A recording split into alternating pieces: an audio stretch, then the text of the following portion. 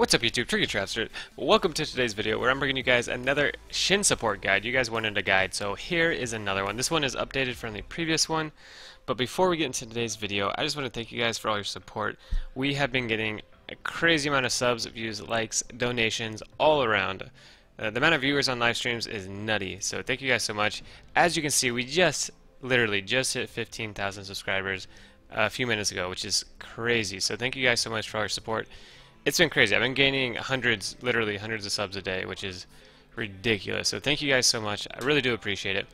But getting into the guide, so there's two ways I play Shen support as it stands right now, and I'll get into the builds. As you can see, I'm Diamond 4. Not every game I play that I upload is ranked, but I would say over half of them are ranked. The past 2 weeks I played nothing but ranked, except for the past couple days. But getting into the runes that I use, there are two pages I use for support. This is my new favorite page. This is the page that I've been using recently. I have been playing normals with this, but I did use this in ranked. I actually uploaded a few games with this in ranked on my channel, but this is probably my favorite build right now, or rune path for Shen support, and it's Glacial Augment. So Inspiration, Resolve, you go Glacial Augment, Perfect Timing, Magical Footwork, Cosmic Insight, Conditioning, and Font of Life. Now the reason I like Glacial Augment so much, besides just the initial slow, is the freeze ray. So the way you want to play this is you want to get Sightstone first, and then Rando in second. The reason you want Rando in second is because freeze ray procs on items with active slows, and Rando is like the only great item you can build on Shen, if that makes sense, that would proc freeze ray. You could build Bork, but building Bork as support, that's bad for so many reasons. So Randoins as support is really good. It's going to help with crit reduction as well. Most ADs build crit, not all of them, but most of them do. But regardless, Randoin second is an incredible pickup. Obviously, you don't really need these, but Glacial Augment is so good. So good. And Perfect Timing, there's not really a good thing to take here, honestly, because her Hex Tech Flash is kind of bad. It's really bad on Shen. It's good for like Fiddlesticks and a few other champs, but it's just really bad on Shen. Biscuit Delivery, you don't use mana, so that's wasted. Actually, some of the games I don't even use my initial potions that I buy at the start of the game, so I don't need that. This is good because, one, you can actually use it for like tower dives and stuff, and two, you can sell it for gold to get Randoins faster.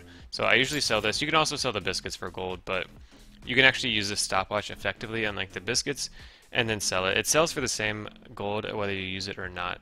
And then Magical Footwear, obviously really good. I might look into Futures Market in the future, but I haven't used it yet as support, so I may come back to that, but right now Magic Footwear is really good. Saves you 350 gold, 300 for free boots, 50 gold reduction on tier 2 boots, and it gives you 10 more movement speed, which is better for catching enemies. And then Cosmic Insight gives you CDR on everything. That needs an exclamation. So good. I used to run Celestial Body, but it doesn't scale well. Obviously, it's meant for the early game. You get HP and damage reduction. It's pretty worthless outside laning phase. This is good all the time. Really good. Also, you get the items cooldown for Freeze Ray. So, very good there. The whole point of this build is Freeze Ray. You want that Freeze Ray proc. It gives a 50% slow for 5 seconds, and it's a pretty big AoE. So, if you taunt into a team fight and you pop Randoins with Glacial Augment, it's disgusting. Nobody's going anywhere. It's pretty great. And then Resolve over here. Obviously, conditioning, you want scaling, armor, and MR. That's pretty standard. And then Font of Life to help your teammates heal. Also, team fight based. So support, you obviously want to play team fight based. So that's where the Glacial Augment, Font of Life, and all this stuff comes into play. But the other build that I do, and I'll do it on here because I don't have enough room pages on this account. I need to buy some. Let me make the other page I do here. So I go Resolve, and I go Aftershock. Aftershock, a lot of these are going to be the same, just because I go Revitalize there, and over here I go Inspiration, once again for the boots, and then Cosmic Insight. So this is the second page I like running.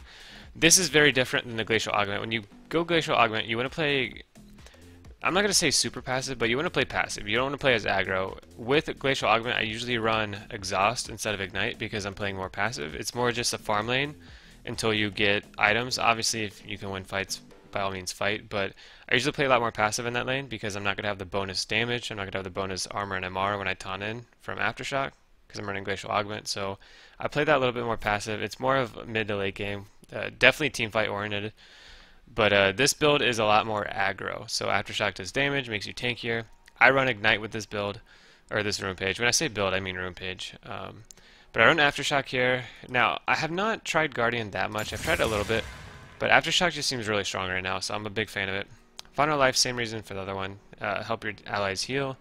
Conditioning, once again, scaling armor MR. Revitalize here is really, really good with Locket, with Knight's Vow. It also works with your passive now. They buffed it in the last patch, so you can cast it on yourself. It gives you bonus healing and shielding. That's pretty much all it does. So any active, your passive, anything heals, shields, it will be increased by 5% and 10% if you're below 40 HP. So really, really good there. And then obviously, same story over here. Boots are going to save you money, give you 10 more movement speed, and then Cosmic Insight, CDR, and everything. So those are the 2 pages that I can vouch for, 2 pages that have worked pretty well for me in Diamond. But yeah, I prefer the Glacial Augment build, honestly. I think it's better, because usually when you play really aggro, it's either going to go really well or it's going to go really, really poorly. It's feast or famine. But with the Glacial Augment, it's a lot more consistent, it's a lot more controlled. If you're behind, it's okay. You're still going to be decent team fights with your Freeze Ray and everything else you have. But if you're ahead, you can still use it to catch and run down people. Like, you slow people so much with Glacial Augment. It's really, really underrated, I think, as Shen support. But if I had to pick one page to always run for the next few weeks, I would pick Glacial Augment 100%. Aftershock second. But yeah, I really like Glacial Augment right now, and I will be playing more ranked with it in Diamond 4. I'm Diamond 4 right now, I think. I haven't really played... I don't think I've played a game since Diamond 4, so yeah. We're Diamond 4 right now, so I'll be playing Glacial Augment in ranked in the next few days. So be on the lookout for that. But yeah, those are the 2 pages that you use. As far as builds go, with Aftershock, when you're running...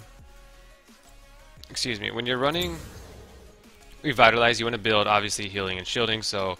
Locket, Redemption if you want, Knight's Vow. Locket and Knight's Vow are pretty standard. I really like that. Occasionally I'll get Redemption, but not very often. It's not because it's a bad item, it's a great item, but I don't build it that often. It still works with passive too. But for the other one, I go more of kind of like a top lane build, honestly. With because you're not going to have Revitalize with other builds, so healing and shielding isn't as important.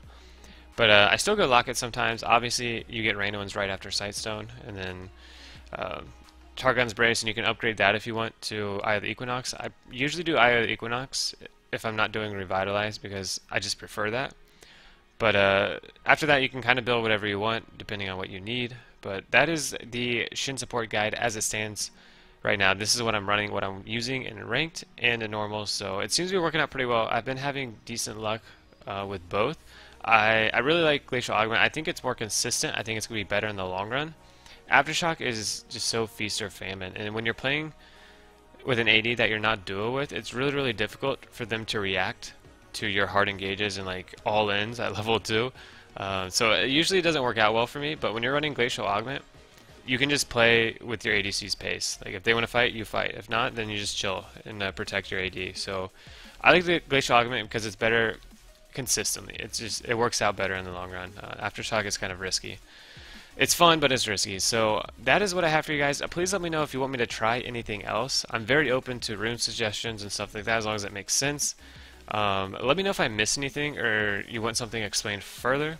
But that is it for today's video. So thank you guys so much once again for your support. We're at 15,000 subscribers, which is crazy. At the rate we're going, we're going to be at 16K before Christmas, which is ridiculous. So thank you guys for all your support, all the likes, all the comments, all the subs, all the donations, all the hours you spend in my live streams. We've had close to 200 viewers in live streams, almost not every stream, but almost every stream, which is crazy. On the weekends, like, we're pushing 200 like crazy. So thank you guys so much for your support. I really do appreciate it. Also, you guys keep asking me if I stream on Twitch. I stream on YouTube. So if you subscribe to my YouTube channel and you have notifications turned on, it's a bell icon beside the sub button. You will get notified when I go live on YouTube. But yeah, that's all I got for you guys. Thank you for watching, and as always, have a lovely rest of your day.